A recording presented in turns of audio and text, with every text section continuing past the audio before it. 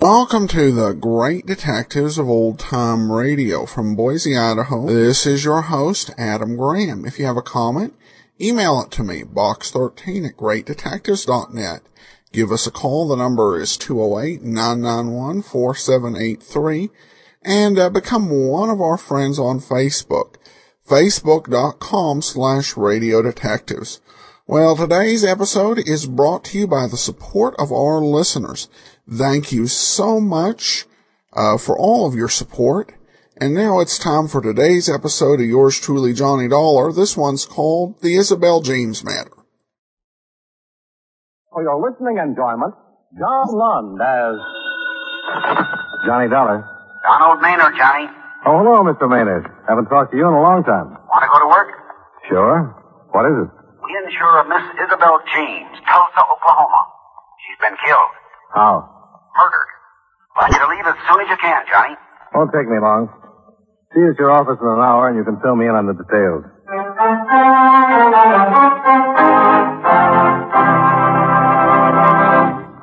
We'll return to our program in just a few moments. But first, someone once said, necessity is the mother of invention. In other words, every inventor feels that there is a definite need for whatever he invents. It may be as large as a battleship or as small as a pin. But someone, somewhere, will find a use for it. And just to make sure that no one tries to cash in on his invention, every inventor carefully takes out a patent or copyright on whatever it is that he has invented. Where does he go to get his patents or copyrights? Probably to the Department of Commerce, since that is the prime concern of the department. For example, suppose you invent a widget with two handles instead of one. Well, this means, of course, a big boon to widget users because it can now be operated by left-handed as well as right-handed people. Having invented a two-handled widget, you and your inventive genius should be protected. So you contact the Commerce Department and apply for a patent. The department also registers the trademarks and labels you use in selling two-handled widgets so that no one else can claim he invented the two-handled widget and collect the money that should be rightfully yours when you make and sell your particular type of widget. Now, suppose you also write a book on the history of the two-handled widget or a song titled The Love Song of the Two-Handled Widget. You take them to the Department of Commerce and have them copyrighted. This way, you can always prove that the book and the song are your property.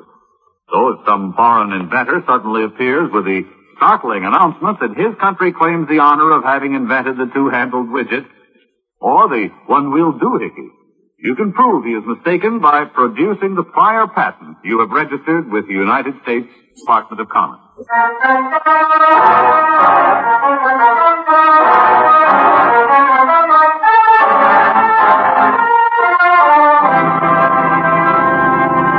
Expense account submitted by Special Investigator Johnny Dollar to Home Office, National Life and Casualty Insurance Company, Hartford, Connecticut. The following is an accounting of expenditures during my investigation of the Isabel James matter. Expense account item 1, $103.65, plane fare and incidentals between Hartford and Tulsa, Oklahoma, after receiving from you the necessary information concerning the case. I arrived in Tulsa the next morning, registered at the hotel, and went directly to the police station where I introduced myself to Captain Clifford Kippig. Yeah, got a teletype from your company. Said you'd be in this morning. Good trip? Fine. You're investigating the Isabel James murder. That's right. I was hoping you'd give me some help. I'd sure like to, but it got us stumped. We've had 3 others like this already. 3 others? Yeah. All the same. Isabel James was the 4th. Looks like Tulsa's got a Jack the Ripper.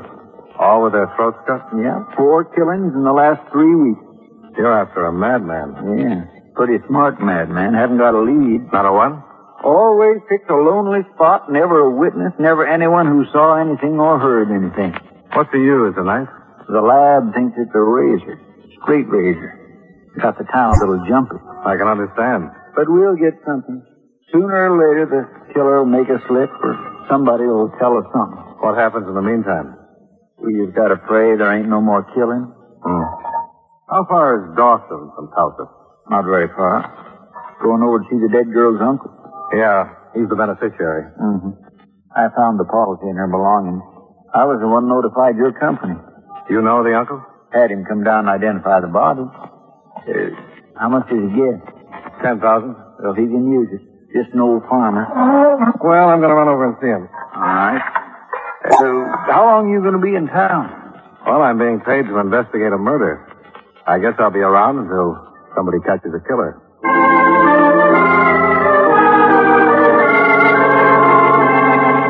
Captain Kissig advised me where I could rent a car, and a half hour later I was driving a small coupe out of the Tulsa city limits heading for Dawson. The dead girl's uncle, Morley Parrish, lived a few miles east of Dawson in an old rundown farmhouse that was in the middle of 6 or 8 acres of parched earth. He was a man in his late 50s, weather-worn and thin. He met me at the door with a look of suspicion. What do you want? Mr. Parrish? Yes? My name is Dollar. I represent the insurance company that covered your niece's life. I'd like to talk to you about it. About what? About your niece. Her death. She's dead. What's there to talk about? You're the beneficiary. You get $10,000 from the insurance company. Come in. Sit down. I get, how much you say? $10,000. You want a drink? Well, I don't... I got a jug of whiskey. I've been saving it. You say your name is, Dollar. What company you work for? National Life and Casualty. I get $10,000. That's right. Yeah, have a swig.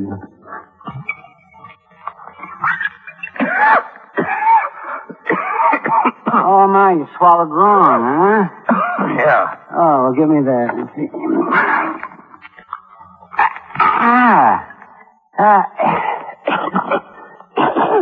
Well, no wonder.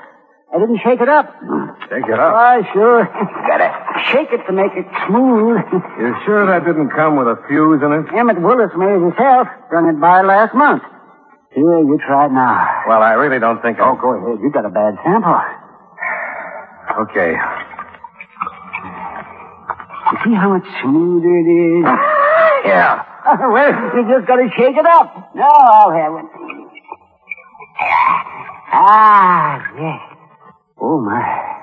Well, that's right tasty. Yeah. Let's talk about your niece. All right. Let's talk. You know why anybody would want to kill her? Oh, it's that fella that's been killing all them other girls, ain't it? Yeah, I guess so. That's what the police say. Well, it seems to me he don't care who he kills. Just as long as it's a girl. Another twig? No, thanks. Your niece left you when she was 16, didn't she? I'll take another cig, ain't it? Yeah, 17. She ran off to Tulsa. You see her much after that? Not much. Maybe once, twice a year. When was the last time you saw her? The other day in the morgue. No, I mean before that. Oh, my. Well, that was about a month. She didn't write or... Oh, look, Mr. Police, they ask all them questions. I know it. You got to ask them all over again, huh? If you want to get your $10,000. Well, okay. No, she didn't write. She never wrote. At least in the last 5 or 6 years, she never wrote. When she first got to Tulsa, she used to write now and then. Last time I seen her, she didn't say nothing about what she was doing or who she was seeing her. And so I can't very well help you find out who killed her. Come on, have a swig. No, thanks. I'm in a rented car. Suit yourself. Once I open the jug, it gets finished. Then you better finish it. Naturally, I will. Oh, man. Delicious, huh? Oh, you bet.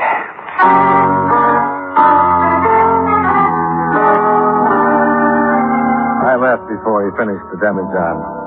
It was getting dark, and he stood on the porch, leaning against the post and waving goodbye between the last few swallows. Back in Tulsa, I went to the hotel where I took a hot shower, then stretched out in the bed to relax for a few minutes before going out to dinner. I smoked a few cigarettes and had just about decided to have some food sent up to the room when the phone rang. Johnny Dollar. This is Cliff. Huh? Captain Kissick. Oh, hi. Got back from Dawson about 40 minutes ago. What did you think of the old boy? Quite a character. Son, if you weren't doing anything, you might like to drop down to the station. You got something? Yeah, just picked up a suspect. Might be our man. What makes you think so? He was following a girl. She spotted him and got worried. When got too close, she began screaming, and he ran. She gave us a pretty good description, and about 15 minutes ago, a couple of the boys picked him up. The girl identify him? Yeah, said he was the one who followed her, all right. Well, it seems to me you're going to need more than that. Well, we might have it. When the boys searched him, they found a straight razor in his pocket. Coming down? Right away.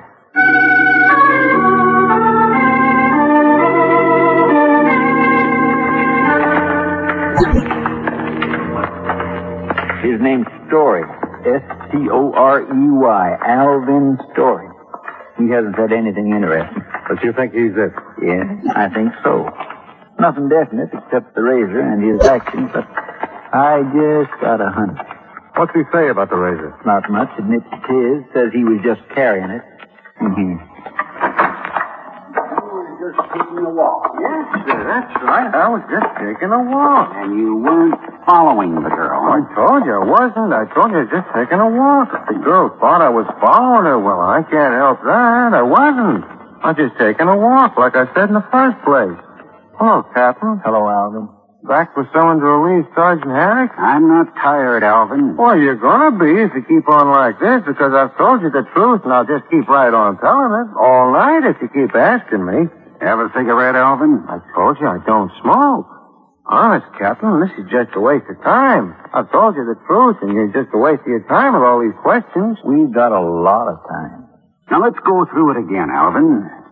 Where did you get the razor? Why, I bought it. Where? At a hardware store. You can check it. I bought it at a hardware store about 3 weeks ago. I used it to shave with. Not to kill anyone. Honestly, I didn't kill anyone. I'm not the one you want. I'm not that person that killed all those women. We never said you were, Alvin. But you think so? Just because that girl thought I was following her. Oh, weren't you? Well, no. I told you I was not following that girl. You were on your way home. Yes. You told me before. Yeah, I was on the way to a show. Yes. I wasn't on the way home. Keep asking me all these questions. I get confused. I made a mistake. What show were you going to see? Well... What show? Oh, no one in particular. I was just going downtown to see what was playing. You were headed downtown? Yes, to see what was playing at the shows. The girl says you were following her. Well, I don't care what the girl says. She's lying. I wasn't following her. But you were walking behind her. Yes, I might... Yes, I was probably walking behind her. Well, she was going in the other direction from town. Well, then I wasn't behind her. I tell you, I was going... Police sergeant named Haddock kept working on the suspect, quietly, persistently. Alvin Story, a tall, frail-looking man dressed in blue jeans and a leather jacket, sat behind the table trying desperately to be calm and anticipate the sergeant's next question. After half an hour, the captain and I left and went upstairs to his office where he fixed coffee. Cream and sugar? Black will be fine. Well, what do you think? I don't know. He's a strange one. If I had to pick types, I don't know. Hard to tell about anybody in a police station. Maybe he was following the girl. She starts screaming her lungs out and he panics. The law picks him up, finds a razor on him. Maybe he's not the killer at all. He knows he looks guilty, so he gets good and scared. Guys act awful funny and make a lot of mistakes when they're scared. He just carries a razor around with him. Well, isn't it possible? Oh, yeah. But I still think he's our killer. Well, I have to admit I'm inclined to agree with you. But there's always a chance he's not. You never know. Kissick. Yeah? Okay. So we know now. Sorry? Yeah. He just confessed.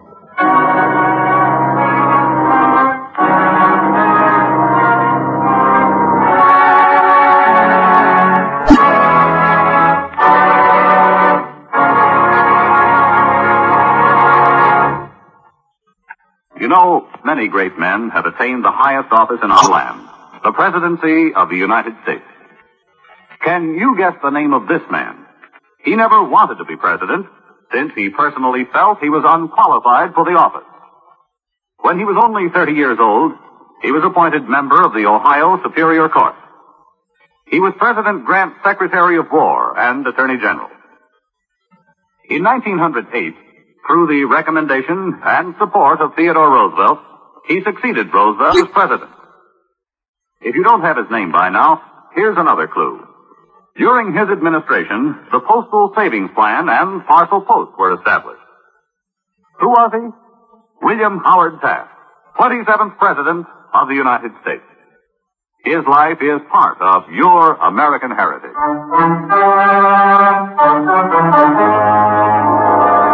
And now, with our star, John Lund, we bring you the second act of yours truly, Johnny Dollar.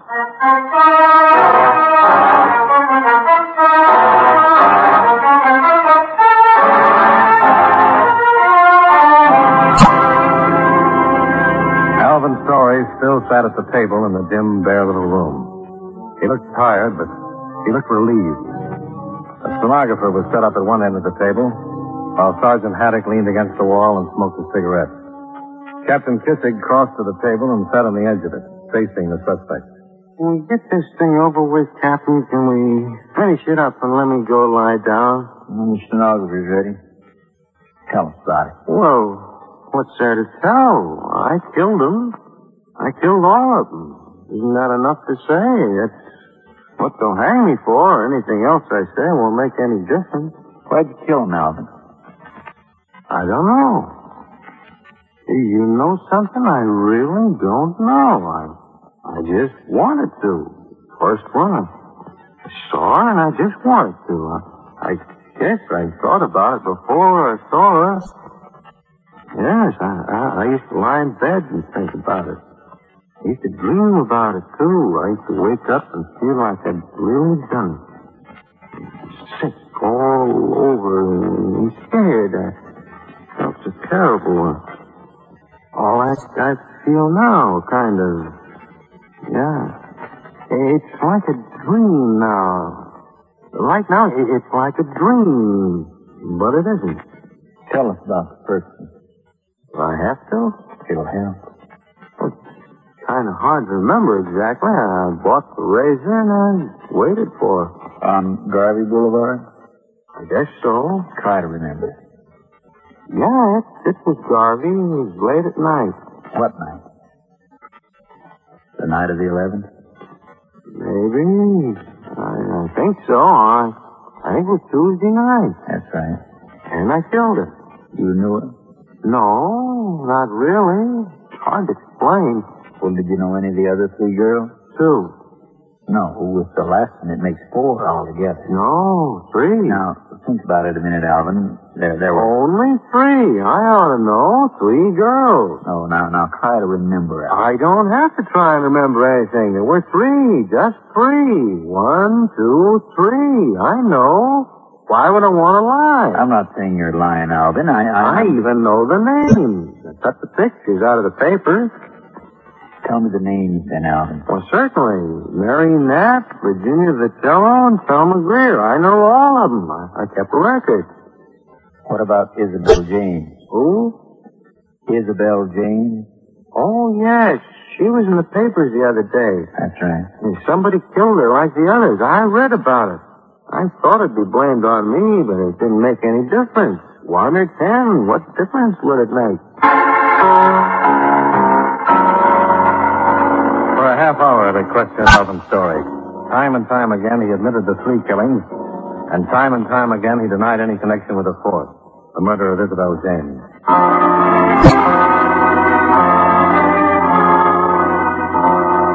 Expense account item 2, $4.95, breakfast for Captain Kissig and myself, after which I returned to the hotel and crawled into bed. A lie detector test would be given to Alvin sometime late in the afternoon, so that gave me at least 6 or 7 hours to catch up on my sleep. I left a call at the desk, turned over, and closed my eyes.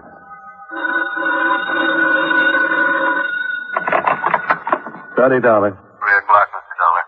Oh, thanks. And Mr. Parrish has been waiting in the lobby to see you. Harris? Yes, sir. Mr. Morley Parrish. He's been waiting over an hour. Okay. Send him up. Yes, sir.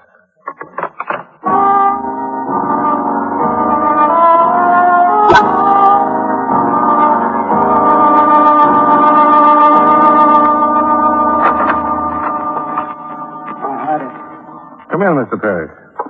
Have a seat. Thank you. I've been waiting downstairs for over an hour. Oh, I'm sorry. But I was up all night. I told the desk not to disturb me until 3. Oh, gee, that's all right. I know you city fellas don't like to get to bed much before the sun comes up. I didn't mind waiting. I was with the police. Oh? I've been working with them on the death of your niece. Oh, is that right? Well, that's the reason I come to Tulsa to see you. I was wondering when I was going to get the money. Well, See, I got a chance to get me a right smart section of land. Trading the place I got now, plus 8,000 for real good buy. oh? Well, Mr. Parrish, it might be some time before you get the money. Oh, how come? Oh, there's a routine that has to be followed. I have to finish my investigation. You still investigating? Oh, sure. You see, your niece's death is still unsolved. Well, if that fellow's killing all them other girls... It certainly looks that way. You mean you got to catch him before you can pay me? No, but I've got to make sure that he's the one who killed your niece. You think maybe he isn't? Well, to tell you the truth, Mr. Well, Parrish... she got killed just like all them other girls. Not exactly. Huh? I said not exactly. You see, the razor that killed your niece and the razor that killed the other girls aren't the same. Well, how do you know that? The police laboratory report. They can tell if it was a different razor? Oh, no. Come on, Mr. Darling. Maybe I ain't the brightest. It's a fact, Mr. Parrish. How do you think they knew it was a razor in the first place? Not just a very sharp knife. Oh, they can tell, all right. Well, maybe the killer ain't using the same razor. Yeah, we've considered that, but we can't tell. He hasn't killed again. Maybe he never will. You mean I might never get my money? Well, now, Mr. Parrish, it's not quite that bad. I want to see you get your money. You certainly got it coming. But I can't honestly recommend payment to my company until the case is solved. What do you mean until you catch the killer? That, or until we're certain the same man that killed the others killed your niece. Well, it seems to me you got to catch him to prove that. Yeah, unless he kills again, with the same razor he used on your niece. Then we can be pretty sure that he's changed razors. Well, maybe he's got two different ones. Maybe. Well... You have to go? Yeah, I gotta be getting back. As long as I ain't gonna get the money right away, there's no sense in hanging around. Don't be discouraged, Mr. Parrish. Just as soon as I'm convinced the killer's changed razors, you'll get your money.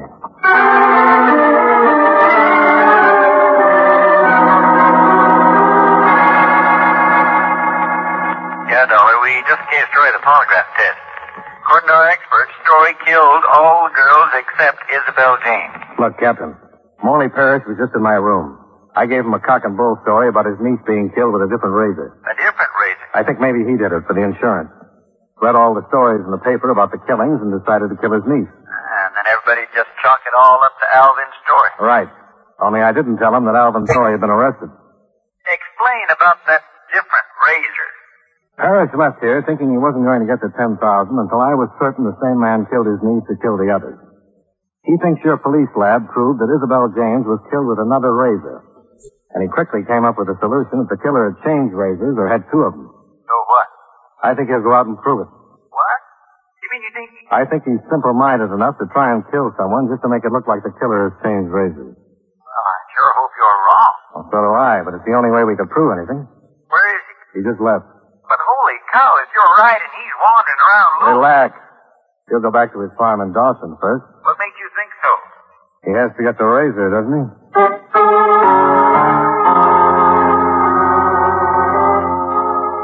10 minutes later, Captain Kissig picked me up in his car, and we drove well over the speed limit getting to Dawson. Just west of Old Morley's farm, we pulled off the road and turned off our lights. Well, the house is dark. Where is he? Still on his way from Tulsa. We got here pretty fast, Captain. Yeah, we did, didn't we? Come on. Let's walk down to the house. Do you have a car? I don't know, but I doubt it. I didn't see one the last time I was here. Boy, what if you're wrong? What if you guessed wrong? What if he did have the razor on? Well, that's a pretty good question.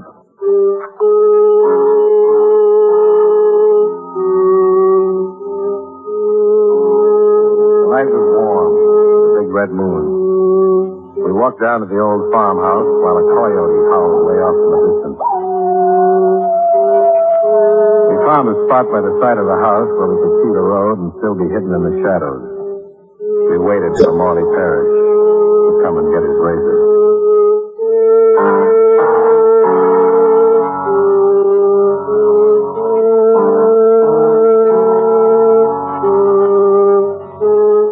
About an hour later, the old man came walking down the road and went into the house.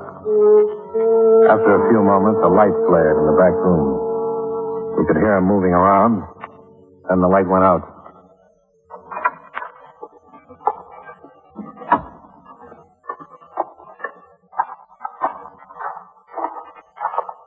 Hold it. Who's there? Who are you? It's me, Mr. Parrish. Mr. Dollar? Yeah. This is Captain Kissig with me. What do you want? Just came down to see you. Well, I got business. I got to be going. In a minute. There's a drink in the house, another jug behind the stove. Go on in and make yourself comfortable. I'll be right back. Just a minute, Mr. Well, Parrish. look, I got to hurry. Where are you going? I got business in Dawson. You gonna walk? Oh, sure, I always walk. I hitchhike if I get a lift. We've got a car. We'll give you a lift. No, I don't want to put you in no trouble. No trouble. Mr. Parrish, what did you pick up in the house? Huh? Well, nothing. What have you got in your pocket?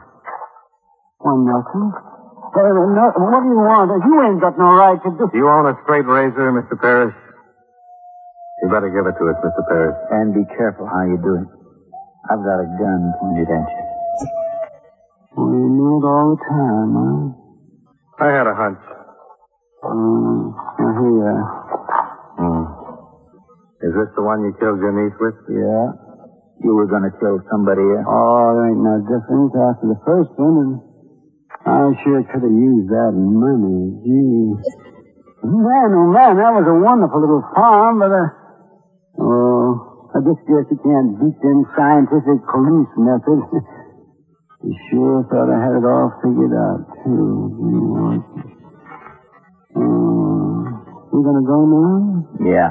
What's gonna happen to my farm? They'll sure hang me, and I ain't got no relatives to The take state'll take care of it. Come on. Mr. Darling, I could just sneak back around, get that jug. There's no sense in wasting on some stranger who wouldn't appreciate it.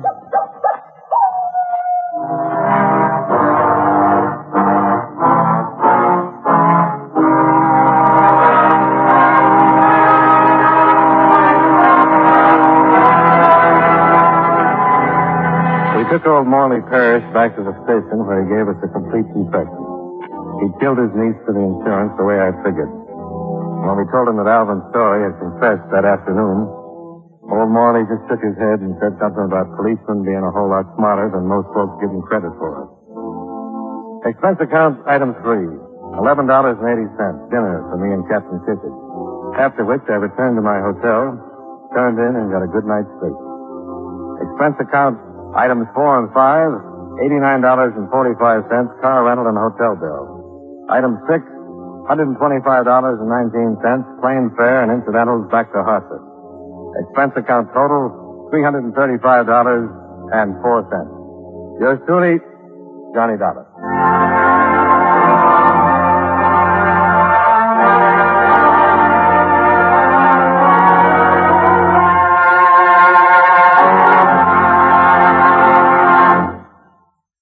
Johnny Dollar stars John Lund in the title role and was written by Blake Edwards with music by Eddie Dunstetter. Featured in tonight's cast were Joe Duvall, Parley Bear, Howard McNear, and Clayton Pope. Welcome back. Well, Johnny Dollar can tend to play some very dangerous games with murderers and potential murderers. And it doesn't get much more dangerous than this particular episode. But I guess all's well that ends well. All right. Well, we do have actually a few listener comments and feedback. And we will go ahead and we'll start out with a correction from Kelly, who writes, Hi, Adam. I noticed in your commentary after the May 11th, 2012, Johnny Dollar episode that you mentioned Jack Moyles as the star of Rocky Fortune. Actually, Frank Sinatra starred in Rocky Fortune. Jack Moyles starred in Rocky Jordan. I only noticed this because Rocky Jordan is one of my favorite old-time radio shows of all time. I believe it is on your list eventually to air, so I can't wait. Boston Blackie is one of my other favorites, which I believe is also on your list. Well, thanks so much, Kelly, for the clarification. And I mixed up the two Rocky shows. Of course, Rocky Jordan is Jack Moyles, and Rocky Fortune is Frank Sinatra. And thanks so much for the clarification. I guess I was thinking about Rocky Fortune because I answered a listener question on Twitter about that. Then we have a few comments on Facebook. Of all the actors that portrayed yours truly, Johnny Dollar, Bob Bailey is the best. And additional comments on that. I actually got quite a few. Sean says, I love yours truly, Johnny Dollar, especially with Bob Bailey. And Thaddeus says, I love these old Johnny Dollar shows. And Dave says, been listening to all the yours truly, Johnny Dollar shows on my iPod from your podcast. And really like Charles Russell's portrayal of Johnny Dollar, but Bob Bailey is still my favorite. Well, thanks so much. I'm glad, first of all, you enjoyed the Russell portrayal. It's interesting to hear the actors before, Bailey. And, the show had quite a history, before Bob Bailey had outlasted, some of the other shows that were on the air. It's amazing to think that there were more episodes of Johnny Dollar recorded before Bob Bailey, than there were episodes of Philip Marlowe. But we are actually getting pretty close to the Bailey point. I think we're probably less than a year into finishing up the John Lunn episodes and getting done with Let Georgia Do It, and then getting to hear Bob Bailey in yours truly, Johnny Dollar. So it's going to be, I think, definitely interesting, and I can hardly wait. We do have one other listener comment before we go. And this one comes from Melissa, who says, my entire family enjoys listening to old-time radio. Thanks so much for your podcast. And actually, False Alarm had two more comments on Podcast Alley, which we haven't gotten a comment in a while because I haven't been promoting because there's still issues with the site working for voting. But love your podcast, comments one listener, and Adam Graham has the best possible for great OTR. Thank you for your dedication and work to keep old-time radio alive, from Kelly. Well, thanks so much to Kelly and to everyone else for your kind comments. That will actually do it for this week. We will see you on Monday with Barry Craig, Confidential Investigator. Then on Tuesday, we're starting into Pete Kelly's Blues with Jack Webb. And then join us back on Friday for yours truly, Johnny Dollar. In the meanwhile, send your comments to box13 at greatdetectives.net. Follow us on Twitter at Radio Detectives. And give us a call. The number is 208-991-4783. And become one of our friends on Facebook, facebook.com/radiodetectives. But from Boise, Idaho, this is your host, Adam Graham, signing off.